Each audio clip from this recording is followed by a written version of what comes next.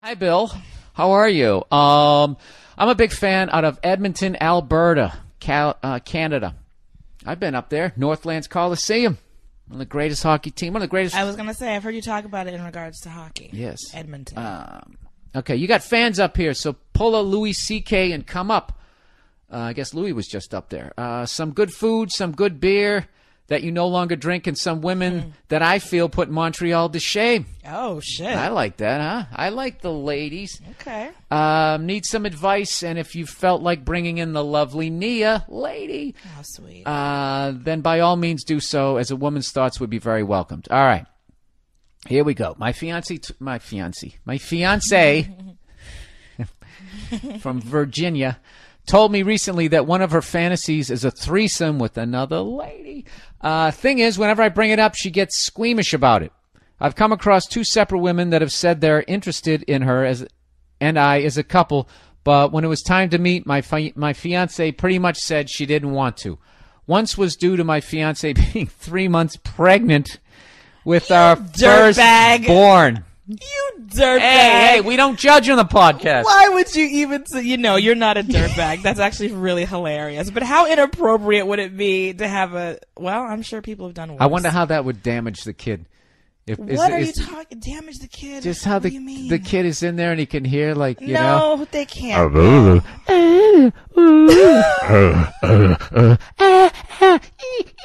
You know? What? Maybe the kid would become a porn star. You never seen that thing where people read books to the womb and the kid comes out and all of a sudden he can do calculus? You never seen that?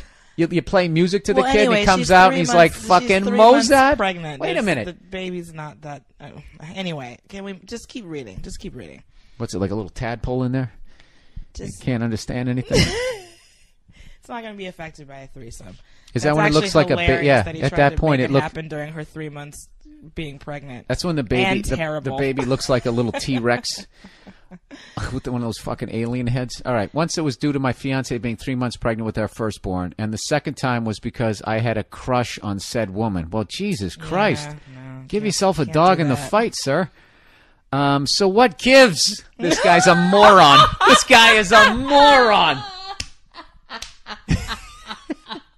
I don't get what's going on. What's the problem? Wow. She's fond of girl porn when she rubs one out, makes comments when we're in public about other women being attractive sexually, so she portrays herself as into them, yet she doesn't pursue her supposed fantasy, and when I bring it up, she seems put off about the whole thing. Should I keep trying to make it happen or just throw in the towel? Oh, yeah, because it's going really good so far. Hey. We give people hope during the advice section. Yeah. And she's most likely pursuing it because your methods are obviously amazing. Oh, good. As she's most likely saying, well, if he didn't need help, he wouldn't have wrote in.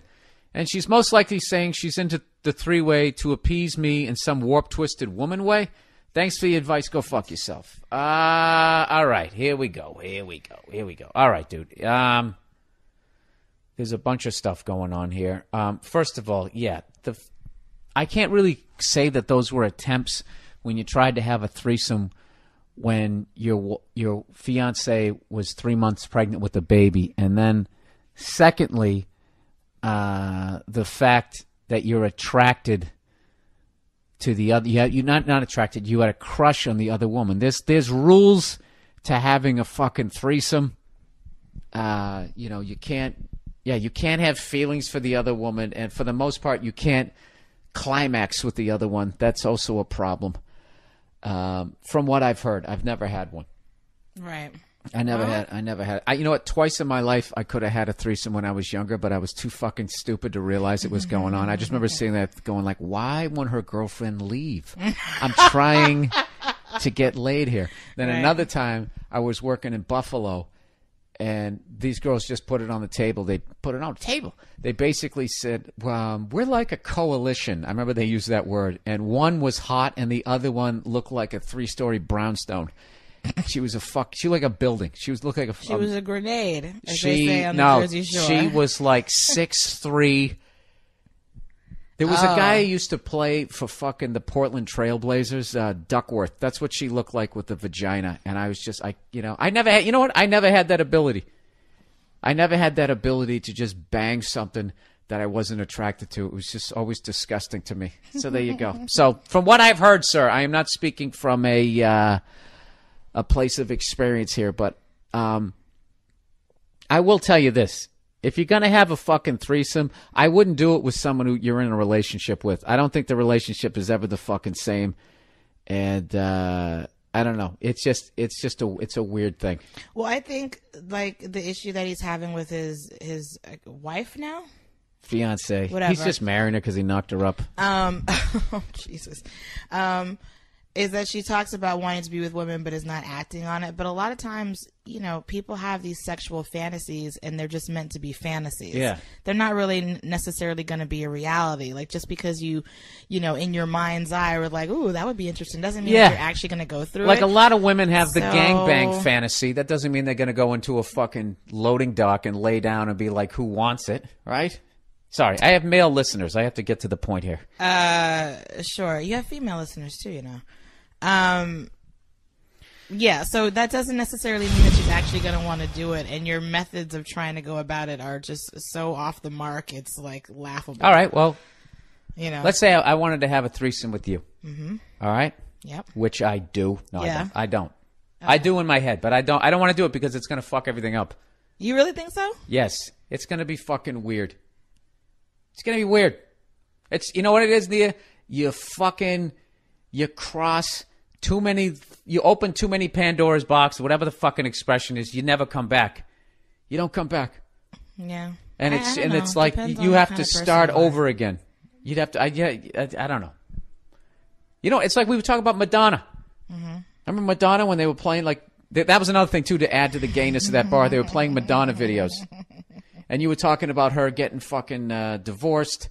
Yeah, I was saying and how her taste in men, how she likes those. What were you saying? I was saying like when she wants a husband, she goes for like the alpha male white guy, right? Usually very like a macho, strong man, right? But then when she has her lovers, that's when she has a 20-something-year-old Latino boy that no one's ever heard of. That's like her little boy toy. So here's the thing. This girl is sold out fucking Madison Square Garden. She's already done the fucking astronaut tour. You know the astronauts, they go around the fucking world. They see how beautiful it is, and then they start crying at a stoplight.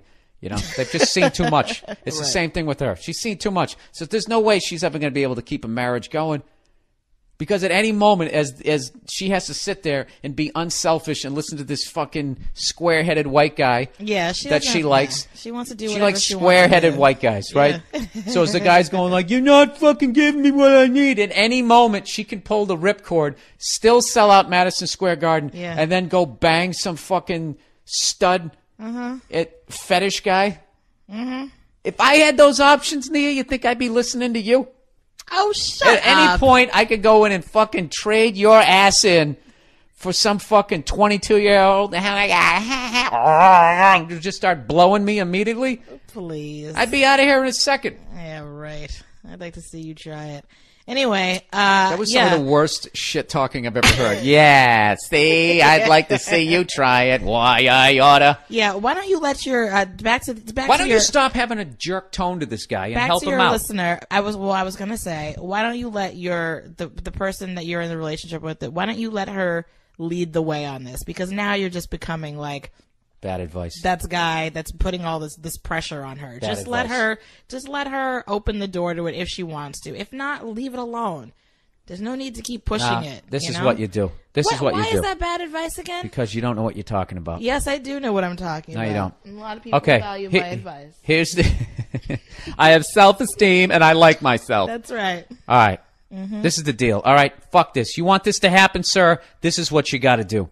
All right? If you listen to Nia and you let her lead the way, it's never going to happen, okay? Because she's not going to act on it. The next time you find someone who finds you guys attractive as a couple, do not tell your fucking fiancé about it, all right?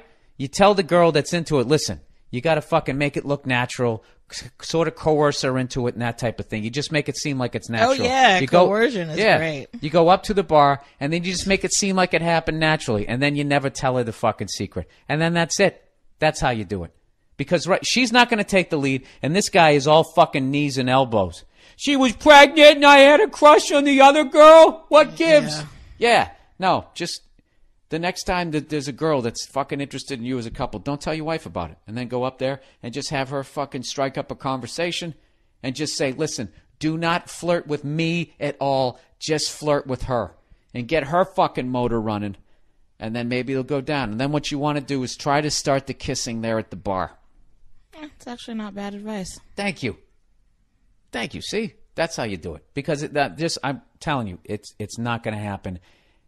She's like, I like if I get scared. It's not going to happen. So you gotta make it seem like it's natural. Yeah. That's how you do it. You got to get sneaky there, sir. That's what I just advocated. Fair enough. Fair enough. Look at that, huh? Every once in a while, she agrees with me.